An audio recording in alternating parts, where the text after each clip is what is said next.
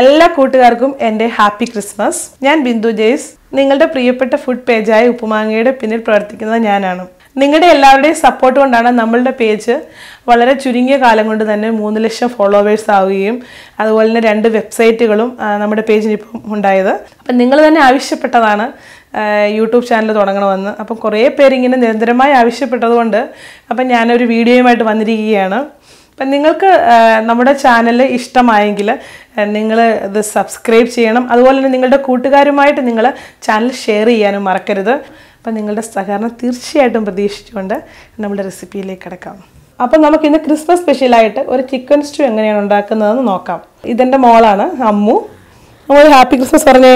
Happy Christmas day. Okay മതി. അപ്പോൾ okay, നമുക്ക് ചിക്കൻ സ്റ്റൂ ഉണ്ടാക്കാം. നല്ലതായിട്ട് ഉണ്ടാക്കണേ.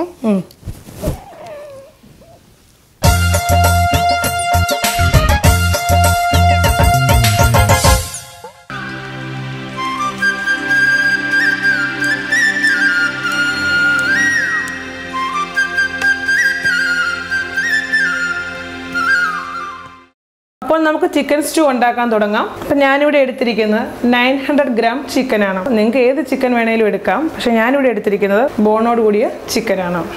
ഇഞ്ചി എടുത്തിരിക്കുന്നത് 1 ടേബിൾ സ്പൂൺ, അരിഞ്ഞതിന് ശേഷം 1 ടേബിൾ സ്പൂണാണ് ഇവിടെ എടുത്തിരിക്കുന്നത്. 5 പച്ചമുളക് കഴുകി കീറി വെച്ചിരിക്കുന്നതാണ്, നെടുകെ കീറി വെച്ചിരിക്കുന്നതാണ്. പിന്നെ നമ്മൾ എടുത്തിരിക്കുന്നത് വെളുത്തുള്ളി ഒരു 4-5 അല്ലി എടുത്ത് കീറിയപ്പോൾ ഏകദേശം 1 ടേബിൾ സ്പൂണാണ് കിട്ടിയത്. അത് എത്ര എടുത്തു വെച്ചിട്ടുണ്ട്. പിന്നെ വേണ്ടത് ഈ പൊട്ടറ്റോയും ക്യാരറ്റുമാണ്.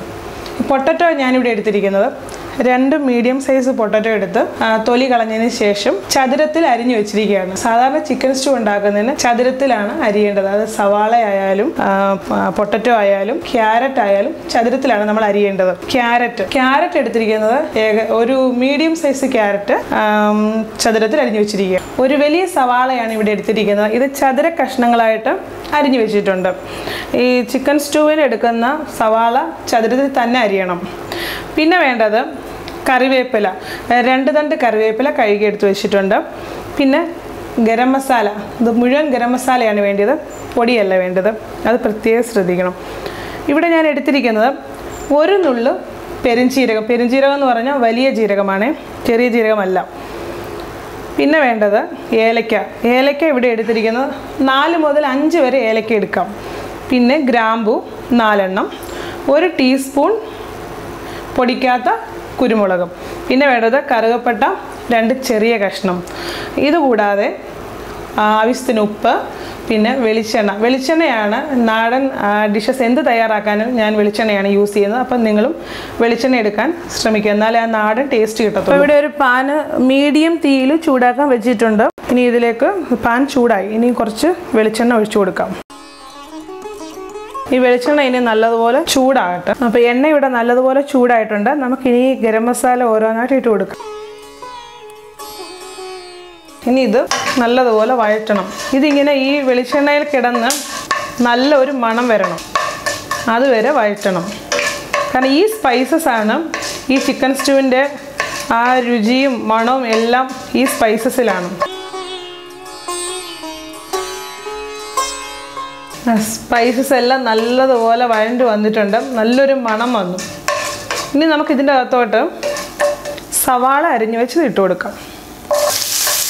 ഈ സാധാരണ രീതിയിൽ സവാള മിക്ക കറികൾക്കും നമ്മൾ നല്ലതുപോലെ വഴറ്റി ബ്രൗൺ നിറമാവണമല്ലോ.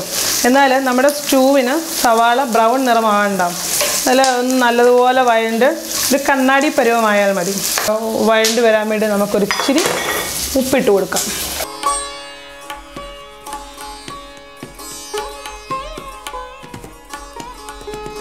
ഇപ്പോൾ സവാള ഒന്ന് വാടിയിട്ടുണ്ട്. അപ്പം നമ്മൾ ഇതിനകത്തോട്ട് ഇഞ്ചി അരിഞ്ഞു വെച്ചത്, അതുപോലെ തന്നെ വെളുത്തുള്ളി അരിഞ്ഞതും ചേർത്ത് കൊടുക്കാം. ഇനി ഇത് നല്ലതുപോലെ അതും ഒന്ന് വഴറ്റിയെടുക്കണം.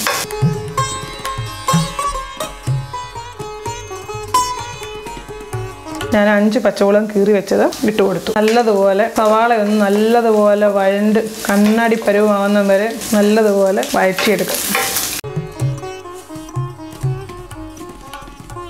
ഇനി ഇതിലേക്ക് നമുക്ക് കറിവേപ്പില കൂടെ ചേർത്ത് കൊടുക്കാം. ഒരു തണ്ട് കറിവേപ്പില ഞാനിപ്പം ചേർത്തിട്ടുള്ളൂ. ബാക്കി ഒരു തണ്ട് നമുക്ക് അവസാനം ചേർക്കാം. അപ്പോൾ ഒരു നല്ല ഫ്ലേവർ കിട്ടും. അപ്പം നമ്മുടെ സവാള എല്ലാം നല്ലതുപോലെ നല്ലതായിട്ട് വഴണ്ട് വന്നിട്ടുണ്ട്. ഇനി ഇതിനകത്തോട്ട് നമ്മൾ ചിക്കനാണ് ചേർക്കുന്നത്.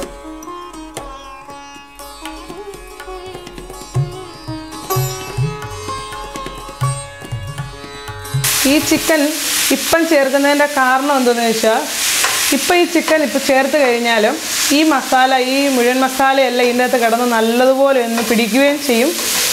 അതേസമയം ചിക്കൻ ഒന്ന് റോസ്റ്റ് ആവുകയും ചെയ്യും. അപ്പം നമ്മുടെ സ്റ്റൂവിന് ടേസ്റ്റ് കൂടും. അപ്പോൾ കുറച്ച് നേരം ഈ മസാലയിൽ കിടന്നൊന്ന് വഴണ്ട് വരട്ടെ. ചിക്കൻ ഈ മസാലയിൽ കിടന്ന് നല്ലതുപോലെ എല്ലാ മസാലയും പിടിച്ച് വന്നിട്ടുണ്ട്. അപ്പം നമുക്കൊരിച്ചിരി ഉപ്പും കൂടെ ചേർത്ത് കൊടുക്കാം. ഇനി ഒന്നും കൂടെ നല്ലതുപോണക്ക് ഒന്ന് ഇളക്കണം. അപ്പം ഞാനിനി നിങ്ങൾ തേങ്ങാപ്പാൽ എടുത്തിരിക്കുന്നത് എത്രയാണെന്ന് കാണിക്കാം. ഒരു ഫുൾ തേങ്ങയുടെ പാലാണ് നമ്മൾ ഈ ചിക്കൻ സ്റ്റൂവിന് ഇവിടെ എടുത്തിരിക്കുന്നത്.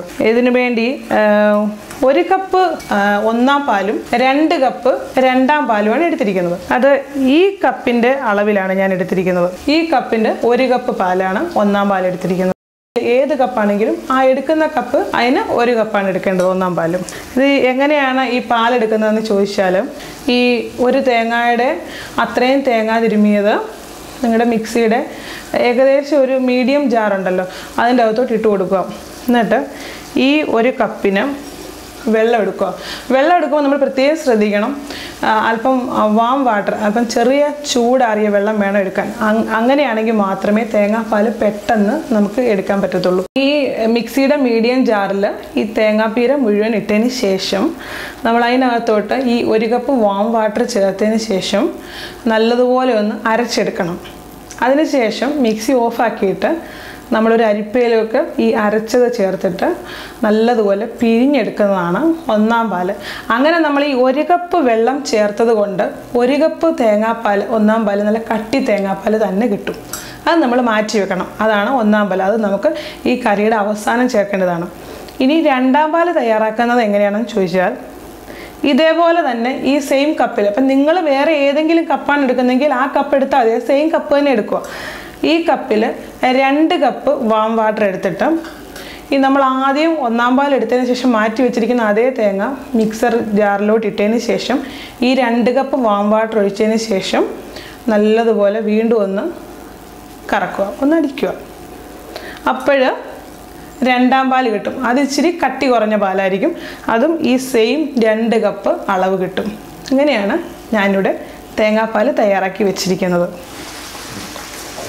അപ്പോൾ ഇനി നമുക്ക് ഈ ചിക്കൻ ഇവിടെ വഴണ്ടിട്ടുണ്ട്. നമ്മളിനി ഇതിൻ്റെ അകത്തോട്ട് രണ്ടാം പാൽ ചേർത്ത് കൊടുക്കണം. തീ ഒരു മീഡിയം ഫ്ലെയിമിലാക്കാൻ പ്രത്യേകം ശ്രദ്ധിക്കണം. തീ കൂട്ടി വെച്ച് രണ്ടാം പാലായാലും ഒന്നാം പാലായാലും തീ കൂട്ടി വെച്ച് ഒഴിച്ചു കഴിഞ്ഞാൽ ആ കറി ശരിയായി വരില്ല.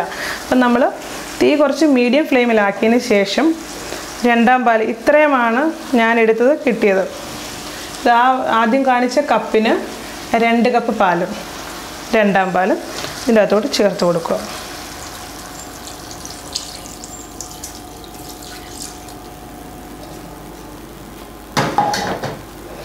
ഇനി നല്ലതുപോലെ ഇളക്കി എല്ലാം ഒന്ന് മിക്സ് ആയതിന് ശേഷം നമുക്കിത് അടച്ചു വെച്ച് വേവിക്കണം. അത് കുറച്ച് ഒരു 5 മിനിറ്റ് അല്ലെങ്കിൽ ഒരു 6-7 മിനിറ്റ് അടച്ചു വെച്ച് വേവിച്ചതിന് ശേഷം നമ്മൾ അടപ്പ് മാറ്റി ക്യാരറ്റും പൊട്ടറ്റോയും ചേർത്ത് കൊടുക്കണം. എല്ലാം ഒന്ന് ഇളക്കി യോജിപ്പിച്ചിട്ടുണ്ട്. ഇനി നമുക്ക് ഇതൊന്ന് അടച്ചു വെച്ച് ഒരു 5 മിനിറ്റ് നമുക്ക് വേവിച്ചെടുക്കാം.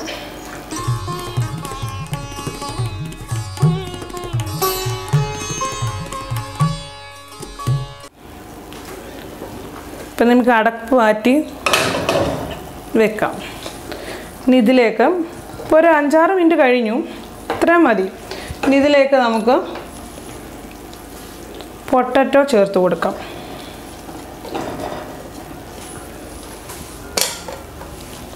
അതേപോലെ തന്നെ അരിഞ്ഞു വെച്ചിരിക്കുന്ന ക്യാരറ്റും ചേർത്ത് കൊടുക്കാം. എന്നിട്ട് നല്ലപോലെ ഒന്ന് ഇളക്കി യോജിപ്പിക്കണം.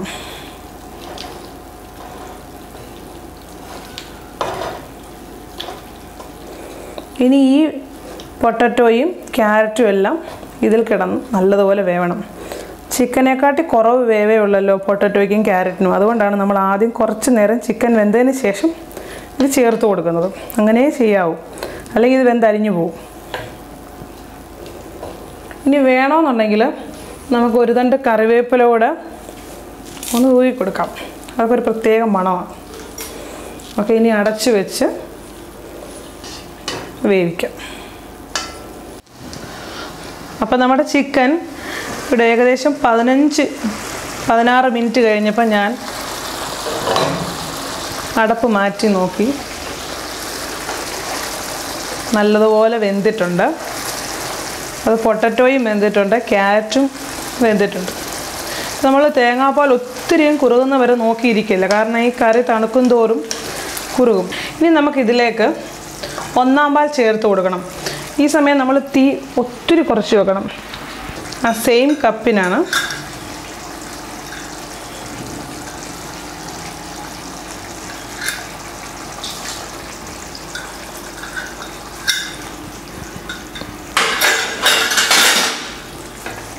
ഈ 1-ാം പാൽ ഒഴിച്ച് കഴിഞ്ഞ ശേഷം പ്രത്യേകം ശ്രദ്ധിക്കേണ്ട കാര്യം, ഈ കറി പിന്നീട് തിളയ്ക്കരുത്. നിങ്ങൾ നോക്കുമ്പോൾ ഇങ്ങനെ കട്ടിയില്ലാത്ത പോലെ, ഗ്രേവിക്ക് കട്ടിയില്ലാത്ത പോലെയൊക്കെ നിങ്ങൾക്ക് തോന്നുമായിരിക്കും. പക്ഷേ അങ്ങനെയല്ല, ഈ കറി തണുത്ത് കഴിയുമ്പോഴും നല്ലതുപോലെ കട്ടിയാവും. അപ്പോൾ ഇപ്പം ചെയ്യേണ്ടത് എന്താണെന്ന് വെച്ച് കഴിഞ്ഞാൽ, ഒരു 1-2 മിനിറ്റ് ഒന്ന് ചൂടായാൽ മാത്രം മതി. തിളയ്ക്കാൻ അനുവദിക്കരുത്.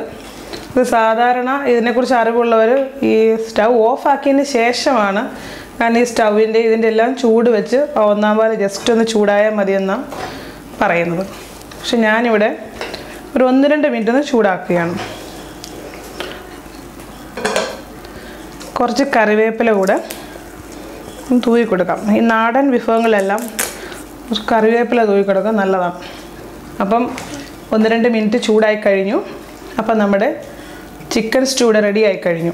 പിന്നെ നല്ല മണമാണ്, കാരണം ഫ്രഷായിട്ട് എടുത്ത തേങ്ങാപ്പാൽ ചേർത്തിരിക്കുന്നതുകൊണ്ട് നല്ല മണമാണ്. പിന്നെ പാലൊന്നും പിരിഞ്ഞു പോയിട്ടില്ല. നമുക്കിവിടെ ഓഫാക്കി വെക്കാം. ഈ ഓഫാക്കിയതിന് ശേഷവും നിങ്ങൾ ശ്രദ്ധിക്കേണ്ട ഒരു കാര്യമുണ്ട്.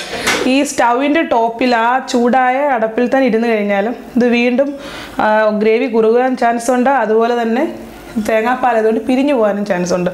അതുകൊണ്ട് ഈ സ്റ്റൗവിൻ്റെ ടോപ്പിൽ നിന്നും നിങ്ങൾ മാറ്റി വെക്കണം. തണുത്ത് കഴിയുമ്പോൾ ഇത് വീണ്ടും കുറുകും. അപ്പം ഈ ഒരു കൺസിസ്റ്റൻസി മതി. അപ്പം നമ്മുടെ ക്രിസ്മസ് സ്പെഷ്യൽ ചിക്കൻ സ്റ്റൂടെ തയ്യാറായിരിക്കും.